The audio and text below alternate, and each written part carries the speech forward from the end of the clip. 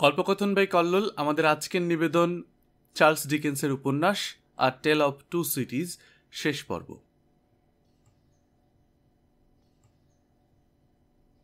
পরদিন আদালত কক্ষে ঢুকে চারপাশে চোখ বোলালো বরসাত। মিস্টার লরি পৌঁছে গেছেন আগেই, ডাক্তার ম্যানেটো। লুসিকে দেখা গেল বাবার পাশে। কাঠগড়ায় আনা হলো চার্লসকে।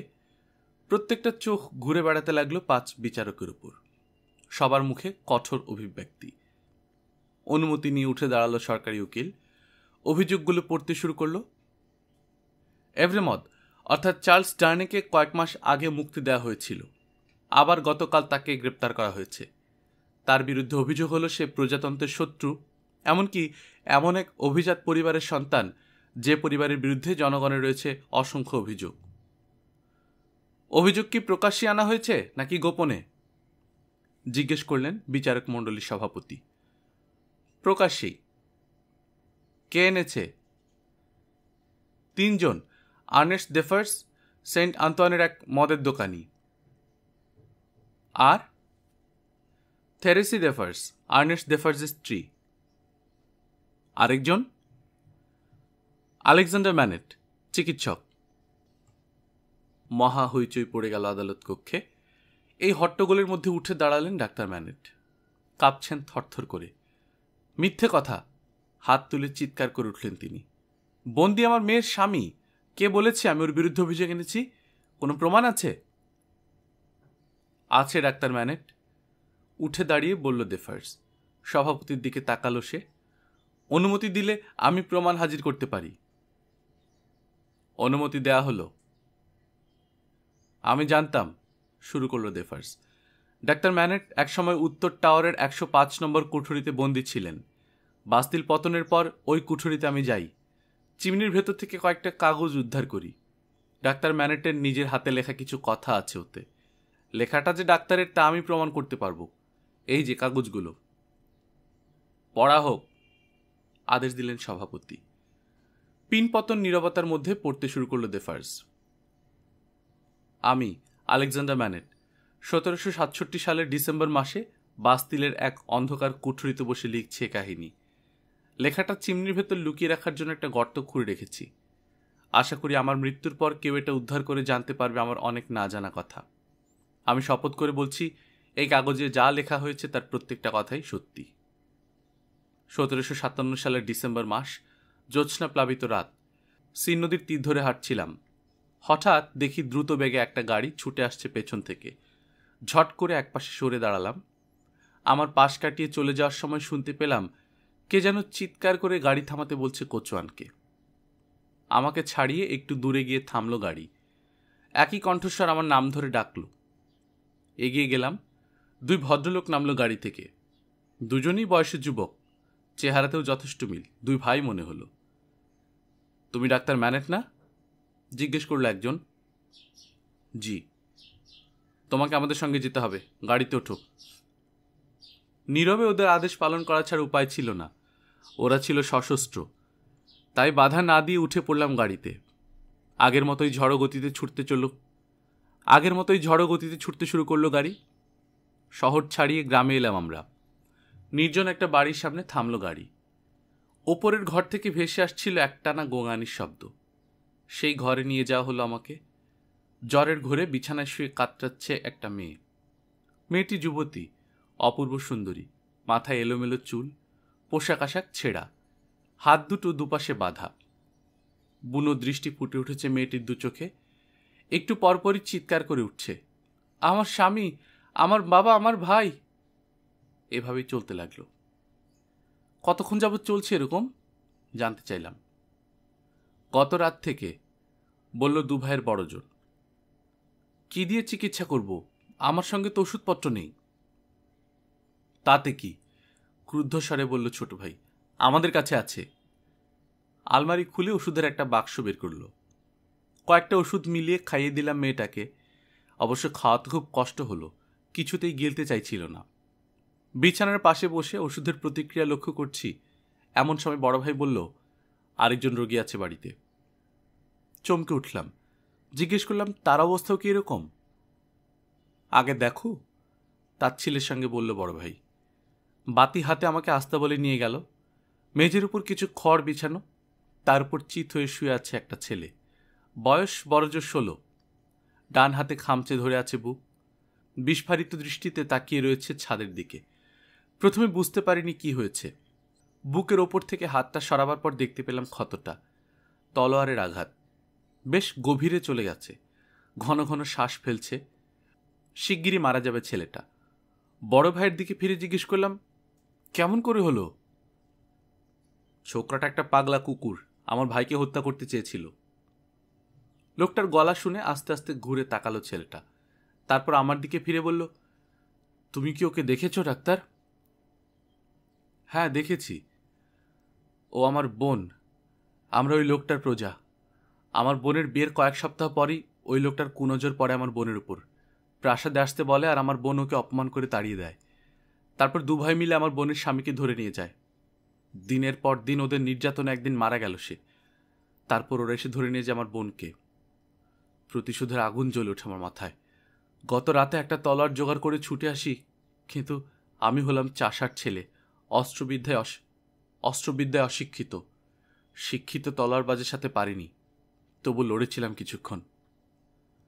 কথা বলতে বলতে হাঁপিয়ে গেছে ছেলেটা। দম নেয়ার জন্য একটু থামল। মৃত্যুর ছায়া ঘনিয়ে আসতে দেখলাম ওর মুখে।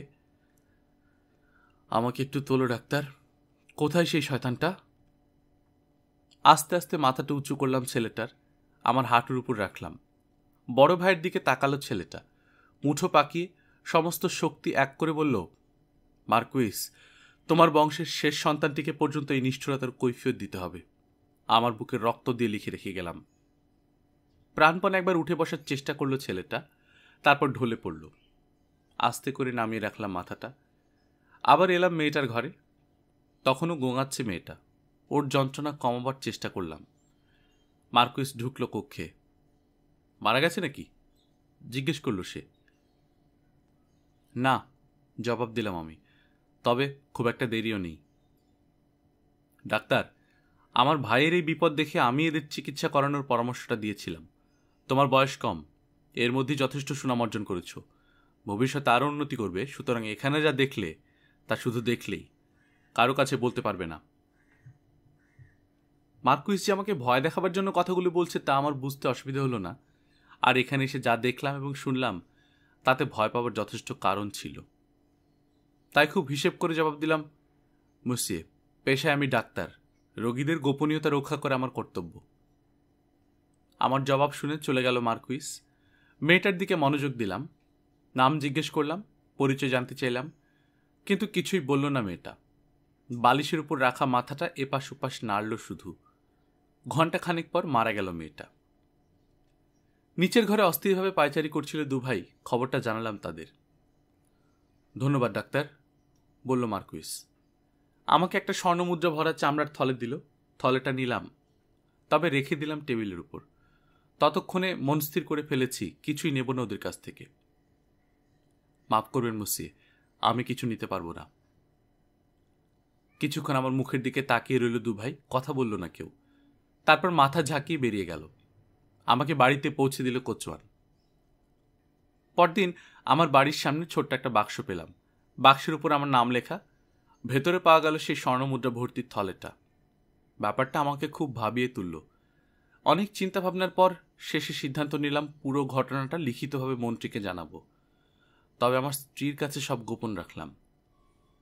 পরদিন খুব ভোরে উঠে চিঠিটা লিখতে শুরু করলাম। সবেমাত্র শেষ করেছি এমন সময় এক ভদ্রমহিলা এলেন আমার বাড়িতে। মার্কুইস সেন্ট এভরেমোদের স্ত্রী বলে পরিচয় দিলেন। তার সঙ্গে কথা বলে বুঝলাম মূল ঘটনাটা তিনি জানেন, তবে হতভাগ্য মেয়েটা যে মারা গেছে তা জানেন না।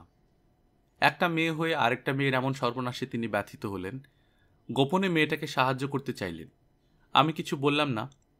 তাকে গাড়িতে উঠিয়ে দিতে গিয়ে দেখলাম বছর 3-এর একটা ছেলে বসে রয়েছে গাড়িতে। শুধু ছেলেটার মুখের দিকে তাকিয়ে আমি আমার সাধ্যমতো করব মেয়েটার জন্য, বললেন ভদ্রমহিলা। কেন যেন মনে হচ্ছে ওর বাপ চাচার এই পাপের জন্য একদিন চরম মূল্য দিতে হবে ওকে। আদুরে হাতে ছেলেটার মাথার চুলগুলো এলোমেলো করে দিলেন ভদ্রমহিলা। গালে একটা চুমু খেলেন। তারপর আবার বললেন, মায়ের কথা মতো চলবে তো চার্লস? চলবো মা। চলে গেলেন ভদ্রমহিলা। তাকে আর কখনো দেখিনি। সেদিনই চিঠিটা পৌঁছে দিলাম মন্ত্রীর দপ্তরে। সেই রাতেই 9টার দিকে একটা লোক এলো আমার বাড়িতে। আর্নেস্ট ডেফার্স নামে এক ছোকরা কাজ করতো আমার বাড়িতে। সেই দরজা খুলে নিয়ে এলো লোকটাকে আমার কাছে। লোকটা বলল, সেন্ট অ্যাবিতে একজন রোগীর অবস্থা খুব খারাপ, আপনাকে এক্ষুনি যেতে হবে, বাইরে গাড়ি দাঁড়িয়ে আছে। নিচে নামলাম, সবেমাত্র বাইরে পা দিয়েছি অমনি পেছন থেকে আচমকা একটা মাফলার এসে পড়ল আমার মুখে। মুখটা বেঁধে ফেলা হলো, হাত দুটো বাঁধা হলো। সেই মুহূর্তে আড়াল থেকে বেরিয়ে এলো 2 ভাই। মার্কুইস তার পকেট থেকে আমার লেখা সেই চিঠিটা বের করলো, আমাকে দেখালো, বলল, এটাই তো মন্ত্রীর দপ্তরে পাঠিয়েছিলে, তাই না? তারপর লণ্ঠনের আগুনে পুড়িয়ে ফেলল চিঠিটা। ভয় ছিল মার্কুইসের, তার এই অত্যাচারের কাহিনী আমি হয়তো একদিন প্রকাশ করে দেব। দণ্ডের ভয় না থাকুক, কলঙ্কের ভয় ছিল। তাই সেই রাতেই বাস্তিলের অন্ধকার কুঠুরিতে পোড়া হলো আমাকে। 10টা বছর আমি আমার স্ত্রীর কোনো খোঁজ পাইনি। সে বেঁচে আছে নাকি মরেছে তাও জানি না। শুধু এটুকু জানি, এই লোকগুলো ঈশ্বরের কাছে কখনো ক্ষমা পাবে না। আমি আলেকজান্ডার ম্যানেট অভিশাপ দিচ্ছি ওদের এবং ওদের পরবর্তী বংশধরদের, ওরা যেন। ডাক্তার ম্যানেটের লেখা বিবরণীটি পড়ার শেষ হতেই ভয়ঙ্কর গর্জনে ফেটে পড়ল উপস্থিত জনতা। চার্লস ডারউইনের রক্ত চাইছে তারা। জুরিদের এক একটা ভোটও যেন এক একটা গর্জনের মতো শোনা গেল। গর্জনের পর গর্জন। জামাতার পক্ষে তবুও কিছু বলতে যাচ্ছিলেন ডাক্তার, কিন্তু সে কথায় কর্ণপাত করল না আদালত। এভরেমথ বংশের যে পৈশাচিক অত্যাচারের বিবরণ তার লিখিত অভিযোগে প্রকাশ পেয়েছে, তাতে তার কোনো কথাই আর কেউ শুনতে চাইল না। তিনি কি জানতেন, একদিন রাগে দুঃখে এভরেমথের বিরুদ্ধে যে অভিযোগের বিবরণী তিনি লিখেছিলেন, সেই বিবরণী আজ প্রাণপ্রিয় মেয়ের স্বামীকে নিশ্চিত মৃত্যুর দিকে ঠেলে দেবে? জুরিদের সঙ্গে একমত হলেন বিচারক মণ্ডলীর সভাপতি। রায় ঘোষণা করলেন তিনি, চার্লস ডারউইন বংশগতভাবে একজন অভিজাত। সে প্রজাতন্ত্রের শত্রু। 24 ঘন্টার মধ্যে তার মৃত্যুদণ্ড কার্যকর করা হোক। চার্লসকে নিয়ে গেল রক্ষীরা। একটু দূরে দাঁড়িয়েছিল সিডনি কার্টন। মিস্টার লরির কাছে এসে বলল, আমি আপনাদের সঙ্গে যাচ্ছি না, কিছু জরুরি কাজ আছে আমার। কাজগুলো সেরে সন্ধ্যায় দেখা করব ব্যাংকে। ঘুরতে ঘুরতে ডেফার্সের মদের দোকানে পৌঁছল কার্টন। ডানে বায়ে একবার তাকিয়ে টুক করে ঢুকে পড়ল ভেতরে। কোণের একটা টেবিলে গিয়ে বসল, মদের অর্ডার দিল। কাউন্টারে বসে উল বুনছিল মাদাম ডেফার্স। কার্টনের কথা বুঝতে না পেরে কাছে এসে জিজ্ঞেস করল, কে চায় সে? আগের মতোই মদের অর্ডার দিল কার্টন। আপনি ইংরেজ? বিস্ময়ের ছাপ পড়ল মাদামের মুখে। ভাঙা ভাঙা ফরাসিতে জবাব দিল কার্টন, হ্যাঁ মাদাম, আমি ইংরেজ। টেবিলের উপর এক গ্লাস মদ রেখে কাউন্টারের পেছনে চলে গেল মাদাম ডেফার্স। স্বামীর কানে ফিসফিস করে বলল, একেবারে চার্লসের মতো দেখতে। কিছুটা, বলল ডেফার্স। কিছুটা নয়, অনেকখানি, ভালো করে তাকিয়ে দেখো। জ্যাকটিন দাঁড়ানো ছিল কাছেই, হেসে বলল, এভরেমথের কথা তুমি একদম ভুলতে পারছো না, তাই না মাদাম? এরই মধ্যে পকেট থেকে একটা কাগজ বের করে মনোযোগ দিয়ে পড়ার ভান করল কার্টন, তবে কান খাড়া। সেদিকে তাকিয়ে বলল, মাদাম, কখনো না। ওই 2 এভরেমথ ভাই যে কৃষক পরিবারের উপর অত্যাচার চালিয়েছিল, সেটা আমার পরিবার। আহত ছেলেটা ছিল আমার ভাই, আর মেয়েটা ছিল আমার বোন। সেই গরিব কৃষক পরিবারের আমি একমাত্র অবশিষ্ট প্রাণী। আমাকে পাঠিয়ে দেওয়া হয়েছিল এক জেলে পল্লীতে। সেখানে বড় হতে হতে আমি মনে মনে প্রতিজ্ঞা করলাম, ভাই বোনের হত্যার প্রতিশোধ আমি নেবই নেব। যেমনই করেই হোক মার্কুইসের বংশ নির্মূল করেই ছাড়ব। চার্লস সেই অত্যাচারী এভরেমথের ভাইপো, সুতরাং ওর মৃত্যু তো আমি চাই। আমিও চাই, আমরা সবাই চাই, বলল জ্যাকটিন। কিন্তু সমস্যা হলো আমার স্বামীকে নিয়ে। ও একসময় ডাক্তারের বিশ্বস্ত ভৃত্য ছিল। ডাক্তার ওকে ভীষণ স্নেহ করত। ছেলেবেলা সেই স্মৃতি এখনো ভুলতে পারেনি। ডেফার্সের দিকে ফিরল মাদাম। সম্ভব হলে ডাক্তারের মেয়েজামাকে বাঁচিয়ে দিতে, তাই না? না, প্রতিবাদ করল ডেফার্স। কয়েকজন খদ্দের ঢুকল এমন সময়। চুপ হয়ে গেল ওরা। কাগজের উপর থেকে মুখ তুলল কার্টন। মদের দাম মিটিয়ে বেরিয়ে গেল। মিস্টার লরির বাড়ির দিকে হেঁটে চলল। বাড়িতে পাওয়া গেল মিস্টার লরিকে। অস্থিরভাবে পায়চারি করছেন, চোখে মুখে দুশ্চিন্তার ছাপ। কার্টনকে দেখে পায়চারি থামালেন তিনি। সব শেষ, ধরা গলায় বললেন মিস্টার লরি। রাষ্ট্রপতির সাথে দেখা করেছে ডাক্তার, সরকারি উকিলের সাথেও কথা বলেছে। কিন্তু সবারই একটাই কথা, জুরিদের সিদ্ধান্তই চূড়ান্ত। আবার পায়চারি শুরু করলেন মিস্টার লরি। বসে রইল কার্টন। কিছুক্ষণ পর পায়চারি থামিয়ে আবার শুরু করলেন তিনি। ডাক্তারের মুখের দিকে তাকানো যাচ্ছে না। সারা দিন পাগলের মতো রাস্তায় রাস্তায় ঘুরেছে। যেখানে তিলমাত্র সহানুভূতি পাবার আশা আছে সেখানেই গেছে, সবার দরজায় ঘুরেছে। কিন্তু এই কয়েক সপ্তাহে কত লোকের উপকার যে করেছে সে! কিন্তু আশ্চর্য, কেউ আজ তাকে বিন্দুমাত্র সাহায্য করতে রাজি হল না। বেপরোয়া বিপ্লবীদের ভয়ে সবাই লেজ গুটিয়ে ফেলেছে। চার্লসকে আর বাঁচানো গেল না। ডাক্তার এখন আছেন কোথায়? জিজ্ঞেস করল কার্টন। কারো কাছে গেছে হয়তো, আবার আসবে বলে গেছে। মাঝরাতের দিকে ফিরলেন ডাক্তার ম্যানেট। উস্কো খুস্কো চুল, উদ্ভ্রান্ত দৃষ্টিতে তাকাচ্ছেন চারপাশে। কি যেন খুঁজছেন। কেউ কিছু বলার আগেই হঠাৎ চিৎকার করে উঠলেন তিনি। না না, কিচ্ছু হয়নি, কিচ্ছু করতে পারিনি, কেউ কোনো আশা দেয়নি। হঠাৎ থেমে গেলেন ডাক্তার ম্যানেট। গায়ের কোটটা ছুঁড়ে ফেললেন। তারপর আবার চিৎকার করে উঠলেন, আমার বেঞ্চটা কোথায়? জুতা সেলাই সরঞ্জামগুলি কোথায়? কোথায় সেগুলো? আকাশ ভেঙে পড়ল মিস্টার লরির মাথায়। পুরনো পাগলামি ফিরে এসেছে ডাক্তারের। তার মন আবার চলে গেছে 105 উত্তর টাওয়ারে। ধরাধরি করে সোফায় শুইয়ে দেওয়া হলো ডাক্তারকে। সেই সাথে আশ্বাস দেওয়া হলো তার জুতা সেলাই সব কিছু এনে দেওয়া হবে। বেশ কিছুক্ষণ কেটে গেল নীরবে। তারপর কথা বলল কার্টন।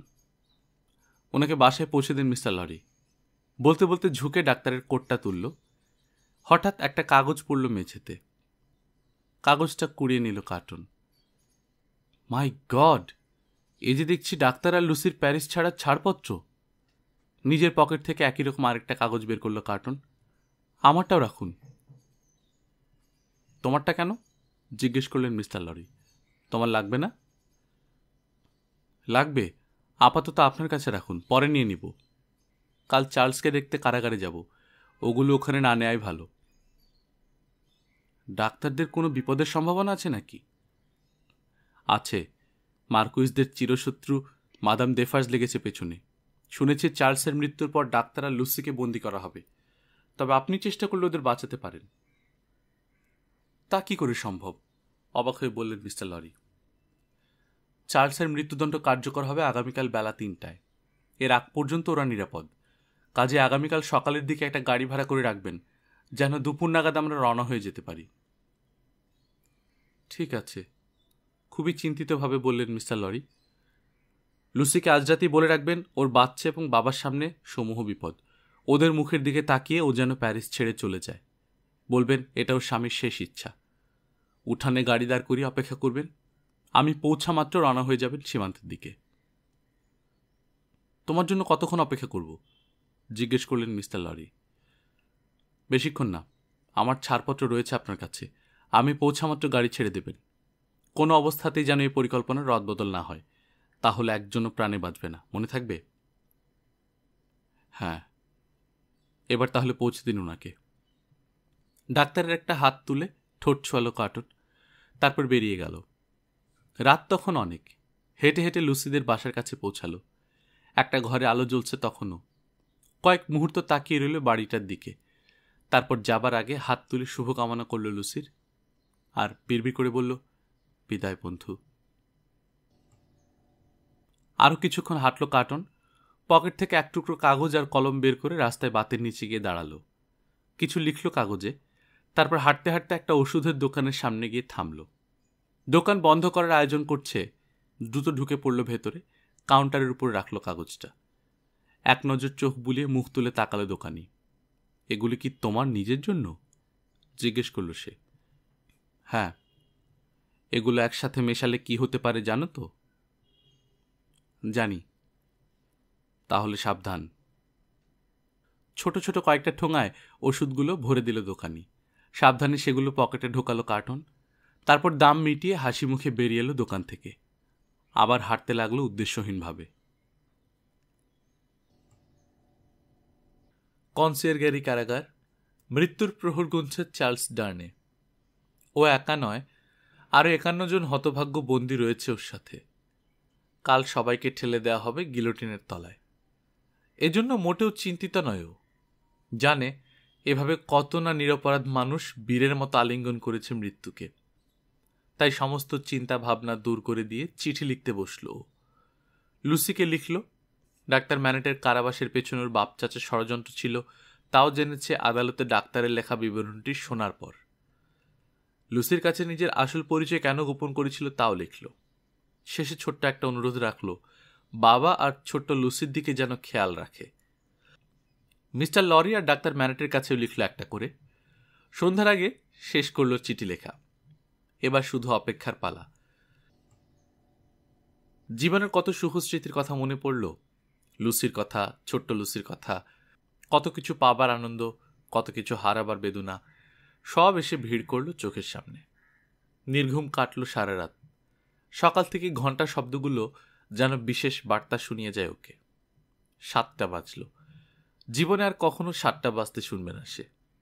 8টা, 10টা, 12টা, অবশেষে 2টো। এখনই কারাগার থেকে নিয়ে যাওয়া হবে ওকে। মৃত্যুদণ্ড কার্যকর করা হবে 3টায়। প্রার্থনা শুরু করল ও। হঠাৎ পদধ্বনি শোনা গেল বাইরে। কান খাড়া করল চার্লস। কে এলো? রক্ষী। কয়েক সেকেন্ড পর তালায় চাবি ঢোকাবার শব্দ। খুলে গেল দরজা। ভূত দেখার মতো চমকে উঠল চার্লস। ওর সামনে দাঁড়িয়ে রয়েছে সিডনি কার্টন, মুখে মৃদু হাসি।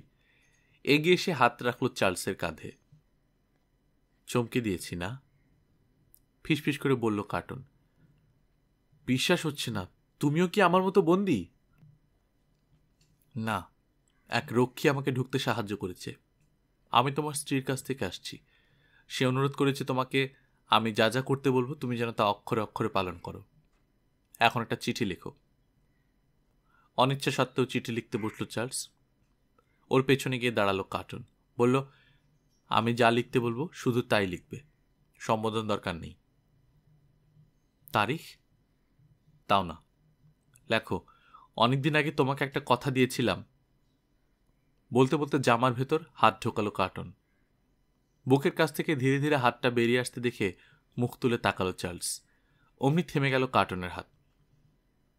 তুমি কি অস্ত্র বের করছো? জিজ্ঞেস করল চার্লস। না, অস্ত্র নেই আমার কাছে। তাহলে ওটা কি? কিছু না, লেখো তুমি। এতদিনের সুযোগ চলে এসেছে সেই কথা রাখার। বলতে বলতে ঝট করে হাতটা বের করে ফেলল কার্টন। চেপে ধরল চার্লসের নাকে। কলমটা পড়ে গেল হাত থেকে। বিভ্রান্ত দৃষ্টিতে তাকালো কার্টনের দিকে। কিসের গন্ধ? নাক কুচকে বলল চার্লস। গন্ধ কোথায় পেলে? কলম তোলো, তাড়াতাড়ি লেখো, সময় নেই। ঢুলু ঢুলু চোখে তাকালো চার্লস। আবার তাড়া লাগালো কার্টন। কি হলো, জলদি করো। কলমটা তোলার জন্য ঝুঁকে পড়ল চার্লস। অমনি আবার জামার ভেতর হাত ঢোকালো কার্টন। চার্লস সোজা হয়ে বসার আগেই হাতটা বের করে চেপে ধরল নাকে। তড়াক করে লাফিয়ে উঠল চার্লস। তৈরি ছিল কার্টন, জাপটে ধরল ওকে। দুর্বলভাবে কয়েকটা সেকেন্ড ধস্তাধস্তি করল চার্লস। তারপর জ্ঞান হারিয়ে ঢলে পড়ল মেঝেতে। দ্রুত হাতে চার্লসের জামা কাপড়, জুতা মোজা পরে ফেলল কার্টন। চুলগুলো আঁচড়ালো চার্লসের ফ্যাশনে। পেছনে রেবন দিয়ে বাঁধল। নিজের জুতা জামা পরালো চার্লসকে। তারপর দরজার কাছে গিয়ে নিচু স্বরে ডাকল, ভেতরে এসো। নিঃশব্দে খুলে গেল দরজা। ভেতরে ঢুকলো বর্ষাদ।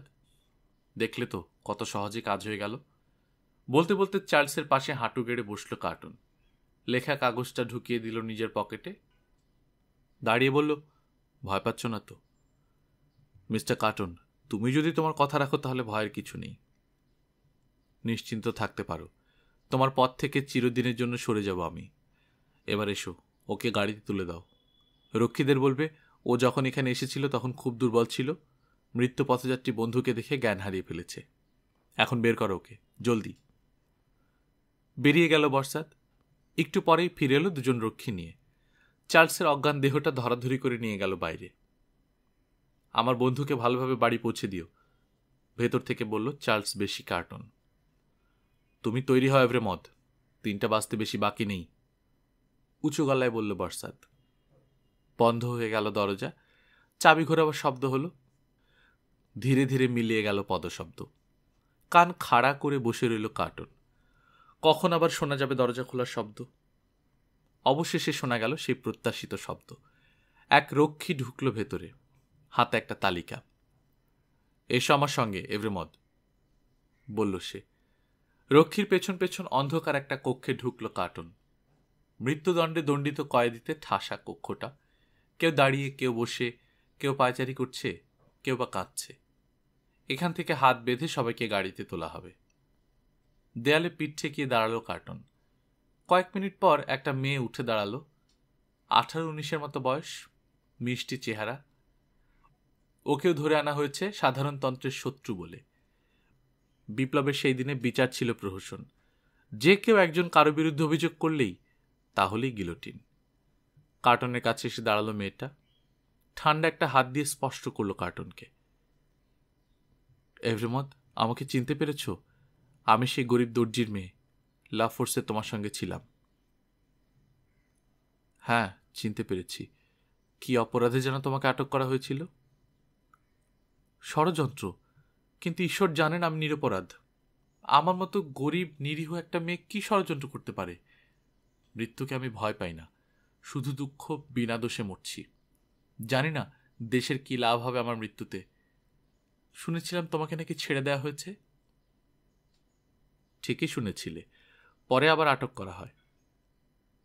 আমাদের যদি একই গাড়িতে করে বধ্যভূমিতে নেওয়া হয়, তোমার হাতটা আমাকে ধরে থাকতে দেবে? আমি ভয় পাচ্ছি না, তবে তোমার হাত ধরে থাকতে পারলে বেশি সাহস পাব। হঠাৎ তীক্ষ্ণ দৃষ্টিতে কার্টনের দিকে তাকালো মেয়েটা। সন্ধ্যের ছায়া ফুটে উঠল দু চোখে। তারপর বিস্ময়। ধরা পড়ে গেল কার্টন। মেয়েটা কিছু বলবার আগেই ওর সরু দুটো আঙুল তুলে নিজের ঠোঁটে ছোঁয়ালো। তুমি কি ওর জন্য মরতে চাচ্ছ? জানতে চাইল মেয়েটা। হ্যাঁ, ওর স্ত্রী আর বাচ্চাটার জন্যও। সার্থক মরণ তোমার। এবার তোমার হাতটা কি ধরতে দেবে? দেব বোন, শেষ পর্যন্ত ধরে থেকো। সিডনি কার্টন যখন মেয়েটার সঙ্গে কথা বলছে, তখন নগর তোরণের কাছে একটা গাড়ি থামালো বিপ্লবীরা। যাত্রীদের কাগজপত্র পরীক্ষা করা হবে এখানে। আপনাদের পরিচয়? জিজ্ঞেস করল একটা রক্ষী। কাগজপত্র দেখান। গাড়ির জানলা দিয়ে মুখ বের করলেন মিস্টার লরি। কাগজপত্র তুলে দিলেন রক্ষীর হাতে। মনোযোগ দিয়ে সেগুলো পরীক্ষা করল রক্ষী। তারপরে একে একে নাম ডাকতে শুরু করল। Alexander ম্যানেট, doctor. কে উনি? গাড়ির এক কোণে কাত হয়ে পড়ে থাকা ডাক্তার ম্যানেটকে দেখালেন মিস্টার লরি। ওই যে ওখানে, উনি অসুস্থ, কথা বলতে পারছেন না। লুসি, আলেকজান্ডার ম্যানেটের মেয়ে, ফরাসি। সে কোথায়? এই যে এখানে। লুসিকে দেখিয়ে দিলেন। লুসির দিকে কিছুক্ষণ তাকিয়ে থেকে জিজ্ঞেস করল রক্ষী, উনি তো এভরের মধ্যে স্ত্রী, তাই না? হ্যাঁ। সিডনি কার্টন, আইনজীবী, ইংরেজ। উনি কোনজন? ওই যে ওখানে। আঙুল তুলে দেখালেন মিস্টার লরি, শেষ মাথায়। অজ্ঞান নাকি? কি হয়েছে? এভরেমদের বন্ধু ছিলেন, শোকের ধাক্কাটা সামলে উঠতে পারেননি, জ্ঞান হারিয়ে ফেলেছে। জার্ভিস লরি, ব্যাংকার, ইংরেজ। কে আপনি? হ্যাঁ। কাগজগুলো আরেকবার উল্টে পাল্টে পরীক্ষা করল রক্ষী। তারপর ফেরত দিতে দিতে বলল, ঠিক আছে, যেতে পারেন আপনারা। তোরণ পেরিয়ে ধীর গতিতে এগুলো গাড়ি। কখনো পাহাড়ি পথে, কখনো গ্রামের পথ ধরে ছুটে চলেছে ওরা। সন্ধ্যায় একবার থামতে হলো ঘোড়া বদলের জন্য। তারপর আবার ছুটে চলা। কোনায় বসে থাকা লোকটার জ্ঞান ফিরতে শুরু করেছে ধীরে ধীরে। কার্টন কোথায়? জড়ানো গলায় বলল সে। ডাক্তার ম্যানেটদের গাড়ি যখন সীমান্তের দিকে ছুটে চলেছে, তখন মাদাম দেফার্স জ্যাকদের সঙ্গে বৈঠকে ব্যস্ত। শোনো, ডাক্তার ম্যানেট বাঁচল কি মরল তাতে আমার কিচ্ছু এসে যায় না, তা নিয়ে আমি মাথাও ঘামাই না। কিন্তু আমি চাই এভরেমত পরিবারের একটি প্রাণীও যেন বাঁচতে না পারে। হ্যাঁ, ওর বউ আর বাচ্চাকেও মরতে হবে, বলল জ্যাক তিন। সব কটাকে লাইন ধরে গিলোটিনে পাঠাবো। এই ব্যাপারে আমার স্বামীকে কিন্তু এক বিন্দু বিশ্বাস করতে পারছি না। ও টের পেলে আগেভাগেই ডাক্তারকে সাবধান করে দেবে। সুতরাং যা করার আমাকেই করতে হবে। আমি লুসিদের বাসে যাচ্ছি। 3টার সময় গিলোটিনের ওখানে দেখা হবে। আমার উল কাটা নিয়ে যাও, জায়গায় রেখো। আজ কিন্তু অনেক লোক হবে। রওনা হবার প্রস্তুতি নিচ্ছে মিস প্রস আর জেরি ক্রাঞ্চার। লুসিরা বেরিয়ে গেছে আরও 20 মিনিট আগে। ওরা রওনা হবে আরও 10 মিনিট পর। এই পরিকল্পনা মিস্টার লরির। গত রাতেই সব ঠিক করে রেখেছেন। ওরা দুজন যাবে হালকা এবং দ্রুতগামী গাড়িতে, তাতে আধ ঘন্টা পর রওনা হলেও ধরে ফেলতে পারবে আগের গাড়িকে। জেরি, গোছগাছ শেষ করে বলল মিস প্রস, এক বাড়ি থেকেই একই দিনে দুটো গাড়ি বের হওয়া ঠিক হবে না, বিপ্লবীদের সন্দেহ হতে পারে। হ্যাঁ, কথাটা তো ঠিকই বলেছ। তাহলে এক কাজ করো, গাড়ি আসার এখনো 10 মিনিট বাকি, তুমি এখনই বেরিয়ে যাও। গাড়ি থামিয়ে ক্যাথেড্রালের কাছে অপেক্ষা করো, 3টার মধ্যে পৌঁছে যাব আমি। বেরিয়ে গেল জেরি ক্রাঞ্চার। তার কয়েক মিনিট পর বাড়িতে ঢুকলো মাদাম দেফার্স। এভরেমোদের বউ কোথায়? ঠান্ডা গলায় জানতে চাইল সে। কি দরকার? জিজ্ঞেস করল মিস প্রস। দেখা করতে চাই। দেখা হবে না। দেখা না করে আমি যাব না। ওকে লুকিয়ে রেখে লাভ হবে না। বলো গিয়ে আমি দেখা করতে চাই। না, বলবো না। বদমাইশ মহিলা। শুয়োরের বাচ্চা, চিৎকার করে উঠল মাদাম দেফার্স। ধাড়ি শুয়োর কোথাকার, পথ ছাড় আমার, ভেতরে যেতে দে। মিস প্রসের পাশ কাটিয়ে ভেতরে ঢোকার চেষ্টা করল সে। খবরদার, চোখ পাকিয়ে বলল মিস প্রস, আমার গায়ে যদি হাত তুলিস তোর মাথার একটা চুল আমি রাখব না। কি এত বড় স্পর্ধা? অগ্নিমূর্তি ধারণ করল মাদাম দেফার্স। আমার দেশের মাটিতে দাঁড়িয়ে আমাকে চোখ রাঙাচ্ছিস? এর মজা টের পাবি। আগে ডাক্তারকে ডাকি। মিস প্রসের কাঁধের উপর দিয়ে তাকিয়ে চিৎকার করে ডাকল সে। ডাক্তার, এভরেমোদের বউ, কেউ আছো বাড়িতে? জবাব দাও, আমি মাদাম দেফার্স। কেউ জবাব দিল না। কেমন যেন সন্দেহ হলো মাদাম দেফার্সের। আচমকা এক ধাক্কায় মিস প্রসকে একপাশে সরিয়ে দিয়ে ঢুকে পড়ল ভেতরে। ক্ষিপ্র বেগে এগিয়ে গিয়ে পরপর খুলে ফেলল 3টে ঘরের দরজা। কেউ নেই, শূন্য ঘর। তাড়াহুড়ো করে মালপত্র সরানো হয়েছে। মেজের উপর ছড়িয়ে ছিটিয়ে রয়েছে কিছু কিছু। শেষ ঘরটার দিকে এগোবার সময় সামনে এসে দাঁড়ালো মিস প্রস। সরে দাঁড়া, ওই ঘরটাও দেখতে দে। না, কক্ষণও না। মুহূর্তে বাঘিনীর রূপ ধারণ করল মাদাম দেফার্স। মিস প্রসকে আঘাত করার জন্য হাত তুলল। প্রস্তুত ছিল মিস প্রস। সঙ্গে সঙ্গে কোমর জড়িয়ে ধরল মাদামের। শুরু হলো ধস্তাধস্তি। নিজেকে ছাড়িয়ে নেওয়ার জন্য আপ্রাণ চেষ্টা করছে মাদাম, তবুও ছাড়ল না মিস প্রস। মাথা নিচু করে জাপটে ধরে রইল মাদাম দেফার্সকে। কেটে গেল কয়েকটা মুহূর্ত। তারপর চট করে কৌশল পরিবর্তন করল মিস প্রস।